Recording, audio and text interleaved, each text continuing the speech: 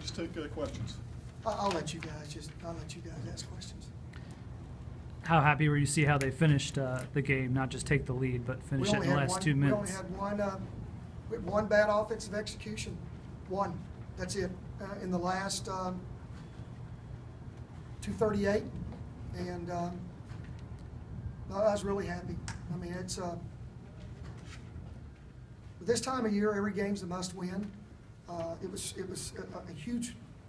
We had to stop the bleeding. We lost 3 in a row. We're playing a team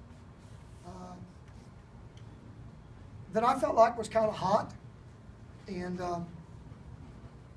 guys, I don't mind telling you. Anytime I play a team coached by Greg Lansing, I'm really concerned. I have the utmost respect for what he does, his preparation, his game preparation.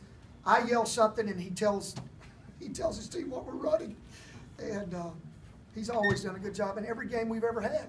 Look at this year; it's no exception. Overtime, came down to the final seconds here, and it's just another Lansing-Hinson battle, which has come to be almost like watching Friday the 13th. It's not really fun until the ending comes up and they show who the director was.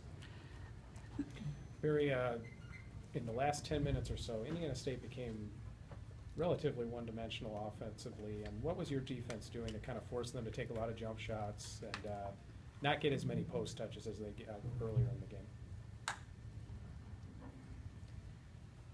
Well, I don't know if they became one-dimensional because we weren't counting on Page making 3 threes. So I think, guys,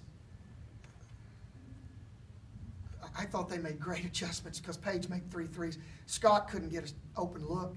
I mean, we just tried 4 for 15. That was our whole deal. Make him work as much as he has to work.